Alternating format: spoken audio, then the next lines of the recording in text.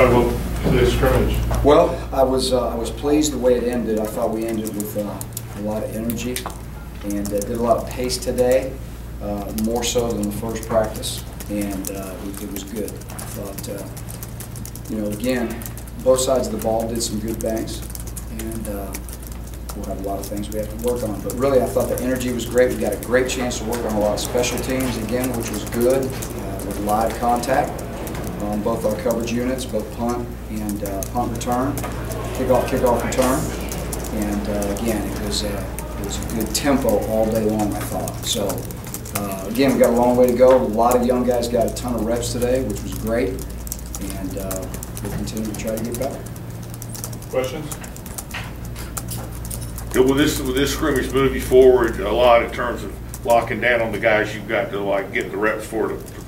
That's what we're hoping. That's what we're hoping. We're hoping that this is going to give us a significant evaluation tool to figure out where we're going to be heading the next 2 weeks. And like I said, there was a lot of young guys in there today. This was kind of their preseason game, if you will. They have a better idea of what's happening. I think they're learning a little bit more about how to play at this level. And so we still have a lot of guys that are, have big eyes out there when they get in there. But again, that'll go away with the reps.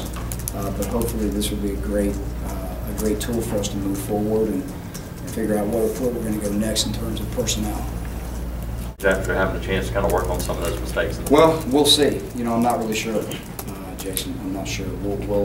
It appeared to me that there's a little more of a comfort level today than the last one we had.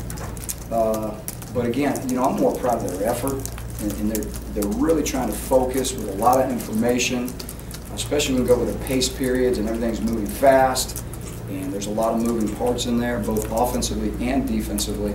And so I'm more impressed with the young guys pushing through this part of camp, which is, they're tired, they're beat up, but they're really trying to push through it. So the energy level and the level of focus, I thought, was better today.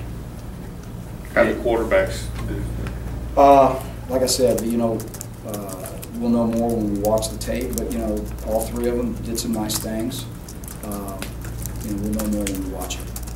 Reps. Do you have any kind of deadline, I guess, in mind where this is the last day we got to decide on the quarterback on this day? No, we don't. That's not what we're doing. We're really more in the mindset of when we feel like there's a guy that's separated himself and we believe he's the one that gives us the absolute best chance to win. We'll settle in on that guy.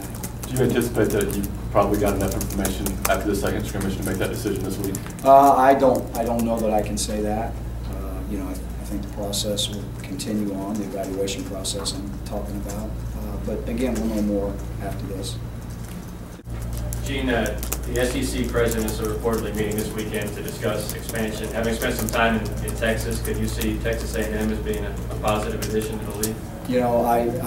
I'm focused on Auburn football. We got a great commissioner, we got great ADs, we got great presidents. They'll make all those calls, and I'm sure that they'll do what's best for the league.